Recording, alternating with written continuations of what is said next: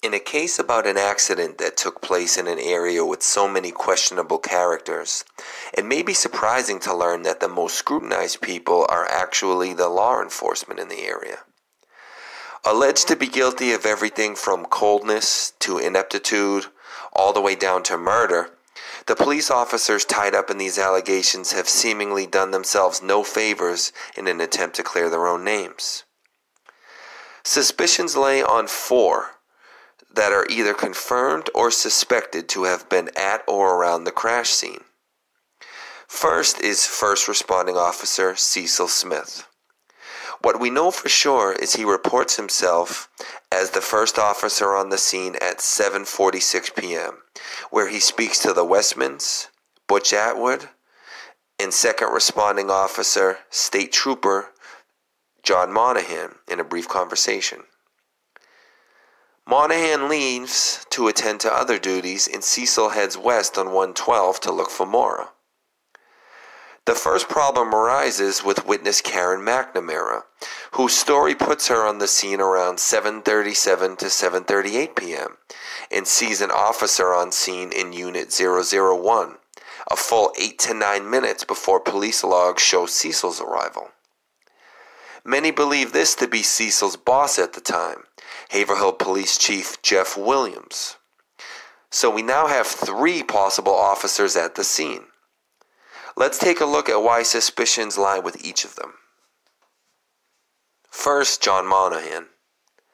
While his involvement in the case seems to be minimal at best, where problems arise is the lack of disclosure of his presence on the scene. Family initially believed that Cecil Smith was the only responding officer and heard nothing of Monahan's stop-by. It was only later it was learned that Monahan did indeed stop and speak with Cecil Smith at the scene. And since Monahan was initially not allowed to give a public statement, questions began to arise as to why this wasn't made public, what he did on the scene, and where his report was. It would only be later on an oxygen report that John Monahan would state what he did on scene that night. But by then, much speculation had begun to swirl as to why it took so long to reveal this, and continues to until this day. Next is Cecil Smith, who has done himself no favors in the way of suspicion. While being the first responding officer would unavoidably throw him in the lion's den in this regard anyways, Cecil would also make a couple decisions to hurt his own credibility, ranging from confusion over his actual arrival time at the scene and his choice to only go west in search of Maura when she was reportedly headed east.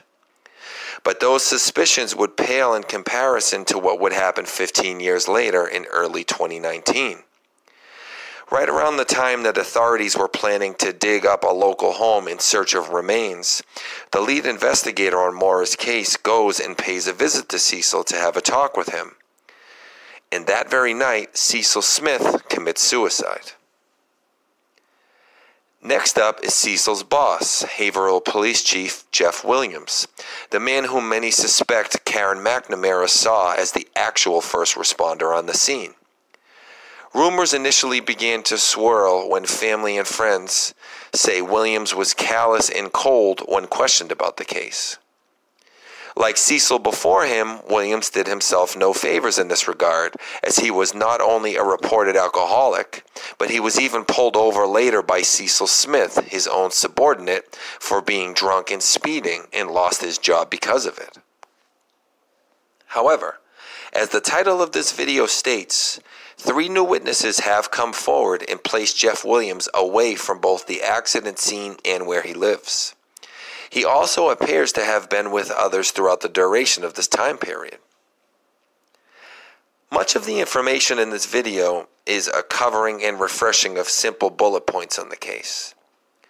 For a much more in-depth look at not only the police officers and their suspicions, but also the new witnesses for Jeff Williams, I invite you to check out Scott, Aaron, and Ethan on the 107 Degrees podcast, where in the next episode they will be covering this topic much more in depth than I am. They are also the party responsible for speaking to the 3 new witnesses, so I implore you to both check out and subscribe to the 107 Degrees podcast in anticipation of the episode. They do a great job. so go ahead and check out their back catalog as well. I've saved the fourth and final officer related to the case for last, as he is neither a logged responding officer nor an officer in Haverhill. Instead, he is an officer out of Franconia, New Hampshire. His name is Bruce McKay. While not confirmed on scene, McKay's odd habit of operating outside his jurisdiction, combined with a few odd choices that night, have made many an amateur investigator decide to shine the spotlight his way. Let's take a look. At 7:08 p.m., Bruce McKay makes a call to dispatch asking for the phone number for SL16 Parquet Grave. Now, this could mean one of two things. The state of New Hampshire assigns each liquor store a number, and Budson's liquor store in Haverhill is number 16. This is significant because we know Maura did stop somewhere for alcohol, and she would have been right in that area in this time frame. However, there is also a state liquor inspector named Parquet, so including his name in the call could also indicate he was attempting to contact the inspector. Whichever of the two it was, we don't know why he does this, and investigations to uncover it are ongoing. At 7:20 p.m., McKay is dispatched to what is deemed a serious level call and begins to head towards Lincoln for it. At 7:27 p.m., Faith Westman makes her call about Maura's crash. Then suddenly at 7:28, 1 minute later, Bruce McKay inexplicably calls dispatch and says he is actually not going to the call and sends another officer in his place. Then he goes dark. Radio silence for 2 hours. Until this day, no one knows where he spent those 2 hours. He never seems to give any reason for it, and no one seems to even ask him. After the 2-hour dark spell, Bruce comes back online to call dispatch for a number for a local motel, and we never hear a word about where he was. And Bruce McKay, by almost all accounts, is a shady dude. As mentioned previously, he had gotten into trouble for operating outside his district on multiple occasions. He also seemed to have quite the obsession with writing tickets for motor vehicle infractions, racking up something near 300 in the time span his two partners wrote 12 combined. His ball-busting tendencies would continue, and in fact even possibly contribute to his own demise, as Bruce was shot dead by Lico Kenny after pulling him over and chasing him even after Kenny had filed harassment charges against him, which should have prevented Bruce from pulling Kenny over without a supervisor. But he did it anyway, again ignoring the rules, and it resulted in a fatal shooting by Kenny that would take Bruce's life. All in all, there are many factors related to each of these four men that could consider you to lean either way regarding their involvement. I encourage you to start with the general information provided in this video and to build upon it by doing your own research, and again by checking out the upcoming 107 Degrees podcast.